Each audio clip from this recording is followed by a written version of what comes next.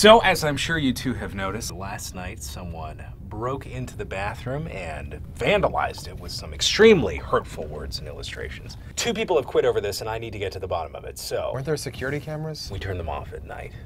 It's a great initiative. So, what we need at first is a control question. Can be anything, really. Do you like my shirt? What does that have to do with the vandalism? Like I said, it's a control question. Idiot. Well, if we have to be totally honest, then, no, not really. Yeah, me neither, I'm sorry. Huh. It says you're telling the truth. Damn thing's broken already, stupid piece of shit.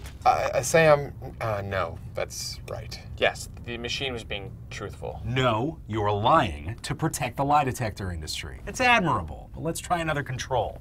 You walk into work one day wearing this shirt. You hear a bunch of your employees making fun of it behind your back in a loud whisper, really just normal voices. Are they A, jealous, B, blind, C, all of the above? I didn't know that lie detectors can ask multiple choice questions. I'm gonna put that down as a B. Sam, are you just self-conscious about your shirt? It's gonna be a C. Okay, Sam, just relax, all right? There's nothing wrong with your ugly shirt. Regular shirt. There's nothing wrong with your regular shirt. Fine, let's get down to business. I'm gonna show you guys some incriminating photos. This is just an issue of OK Magazine. Turn to page 10 and note one Kevin Spacey at the Spike Video Game Awards red carpet.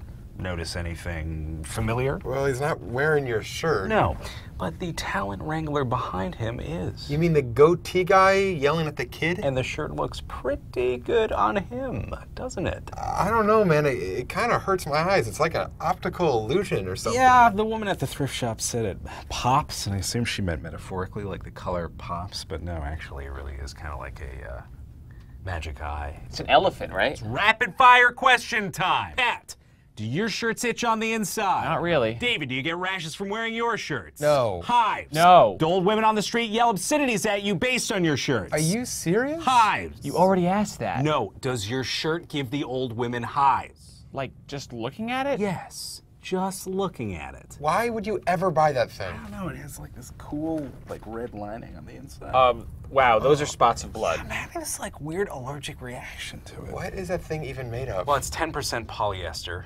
3% Tylex, 6% knot silk, 8% whale tooth, and 50% cotton. What's not not silk? silk? All right. I didn't want to have to do this, but there was a witness in the bathroom last night who says he saw some, quote, suspicious activity. Now, before I bring him in here, is there anything you guys want to tell me?